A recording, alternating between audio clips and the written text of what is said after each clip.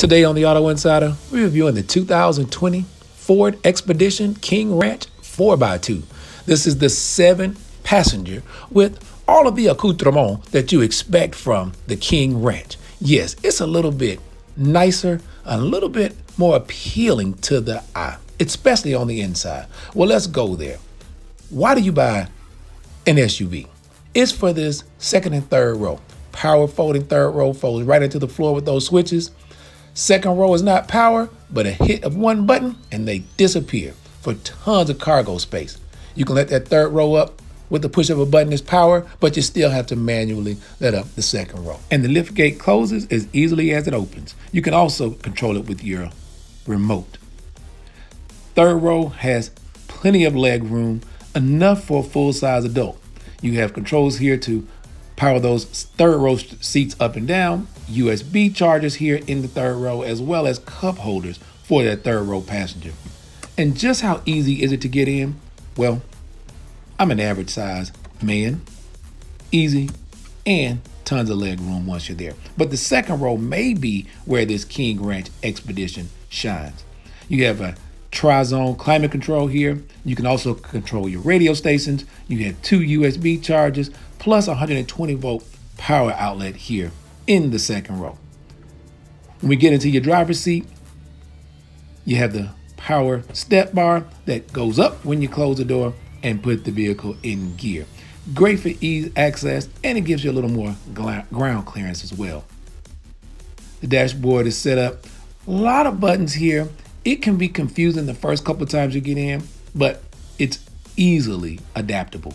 Power adjustable tilt and telescopic steering wheel, as well as this cool feature, the power adjustable foot pedals. It is also able to be set with your memory seats and steering wheel. So separate drivers, you can always get your steering wheel, seat, and foot pedals back to where you want them. There's a safety aspect here too.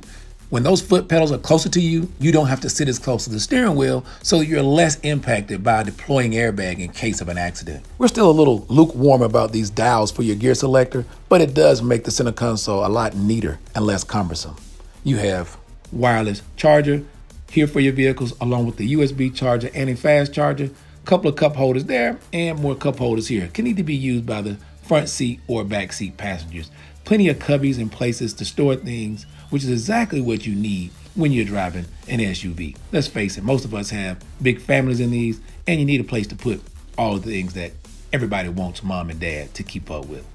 Glove compartment lacks a little bit, but I think that center console makes up for the space. Ford's 8-inch touchscreen still is a little bit small compared to some of its competitors out there, but it does have Apple CarPlay, but still no Android Auto. Moves pretty easily and is pretty responsive.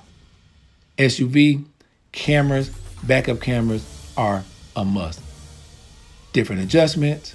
And for those of you who are going to be towing, here's a way Ford makes sure that one person can set up and control their trailer all by yourself. You go through your checklist here, make sure everything is working. Anybody who tows anything, you understand just how important this is.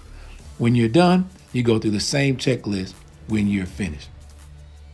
This 2020 Expedition comes with the Ford Copilot 360 Assist that comes with pre-collision assist, automatic emergency braking, auto high beam headlamps, lane keeping systems, and rear camera alert. And it comes standard with the trailer sway control. The 3.5-liter V6 EcoBoost engine with the 10-speed automatic transmission.